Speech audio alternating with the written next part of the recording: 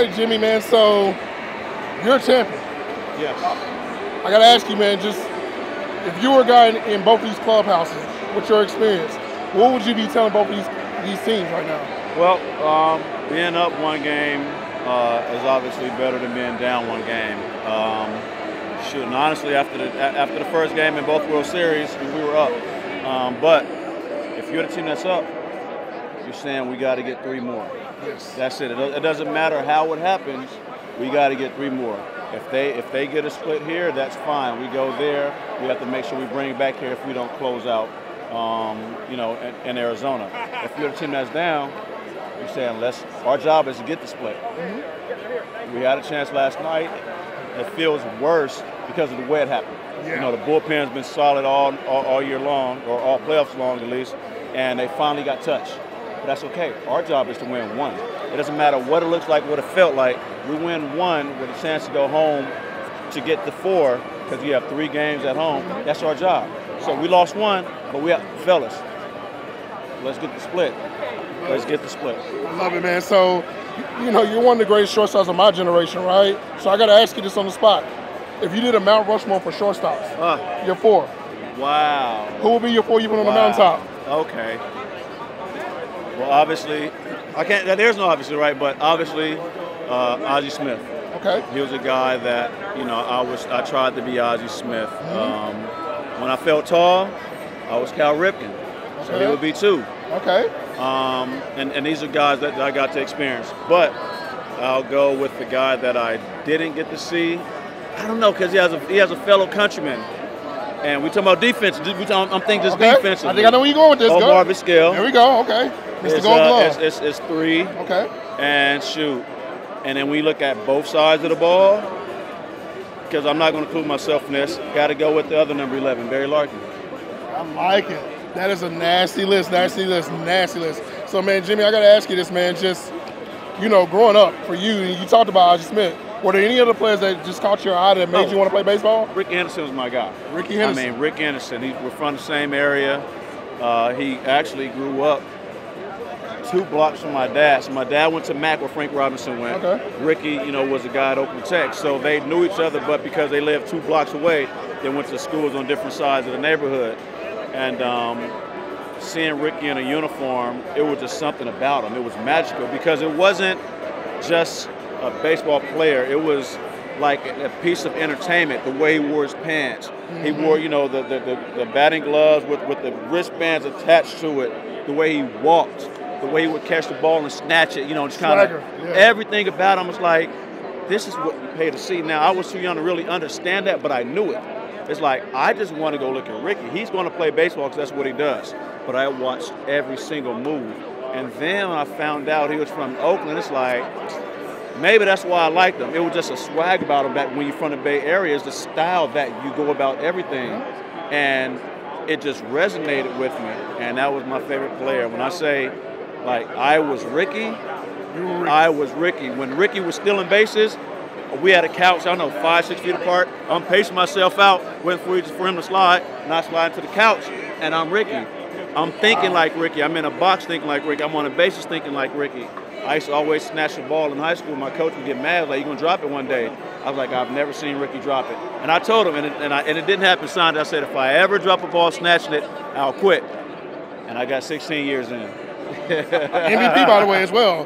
So, I got 2 more questions, man. So, speaking of Bay Area, man, I just got to ask you, because it's just ironic. Bay Area may be the most slept on when it comes to athletes. Jason Kidd, yourself, just Rickey Henderson. Well, I keep going. Gary Payton. Just Joe Morgan, Gary Payton. Yeah. How is that to have that pipeline athlete? Dontrell Willis. Wow. We got guys. How is it to realize that the Bay Area has birthed so many great athletes? It is. I think it's because it's a small area. I mean, the surrounding cities, everybody's aware of what the next person's doing, and it's a healthy competition. What's the best city? Oakland, Richmond, San Fran, Hayward, and you really repping your city.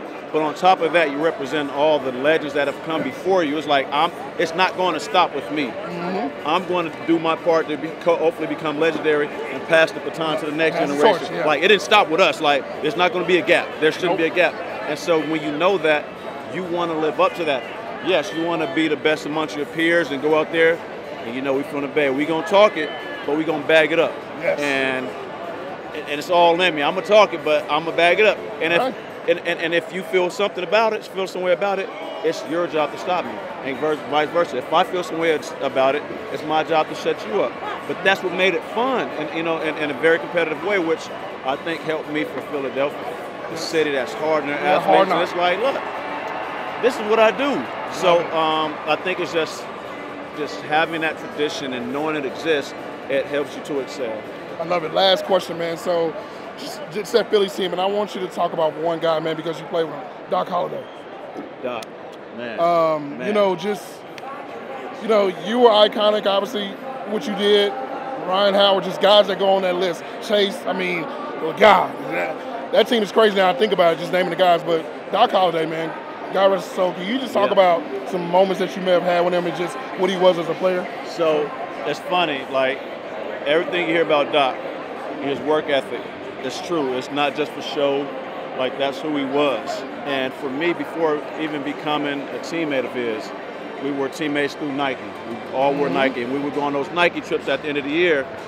And I would be waking up, coming out of our room, going down for breakfast, and he's sweating because he's already been to the gym and worked out, and he's coming to stop to eat on his way back up to his room to get ready for the rest of the day. And I'm like, bro, you know it's November. Like, we literally, where are you taking your break? And that's just who he was. Wow. So it was like, man, this is a guy that, you know, prior to playing with him, like, I want to play with this guy. Like, I've seen what he does. He's great. He hadn't won a championship. I'm like, I want to bring him a championship. I want to be one of the guys that said, I got to bring one of the greatest pitchers of our era for sure, that championship. Just to have that, like, we did it for Doc type attitude. Wow. Then when he got in uniform, it was like, this is why.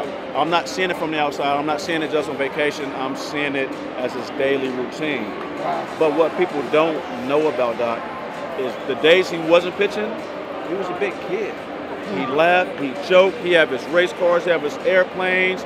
He did everything but worry about baseball, which made him human. It's like he's not a machine. Wow. But the day he pitches, he's here, he's locked in, you don't mess with him, that's Doc. You respect it. Wow. But on the day it wasn't, big old smile, teeth everywhere, having fun, and that doesn't get talked about. Yes, we get to know who he was as the pitcher and the athlete, but as a person, he was a happy guy. So when I had the opportunity to really share the clubhouse with him, I felt this way before I even, you know, knew him really. But in that clubhouse, like, let's win this for Doc because he deserves it. He worked that hard. He put his life and soul into this game, and you just want to do it for Doc. It was literally like, let's do it for Doc. We got ours. If we win, this isn't ours. This is his. You know? Man. Well, Bay Area legend, MVP, champion. I mean, the list just goes on, man. We got Jimmy Ross, E40. I mean, we can go there. Hey, rest in peace, Mac Dre. Rest Rest in peace, Mac Dre. Hey, we're from town, so we got to get short. You know what I'm saying? Spice, Pac, everybody. You feel me? Yeah. One time for the Bay Area legend, Jimmy, man. Snake, 3 times crazy. Yay! Wow. This is the legend, y'all. Y'all be sure to follow my guy in his journey and what he's doing right now outside of being a player as well. So, Jimmy, appreciate your time, brother. We're going to be talking again soon. Thank you so much.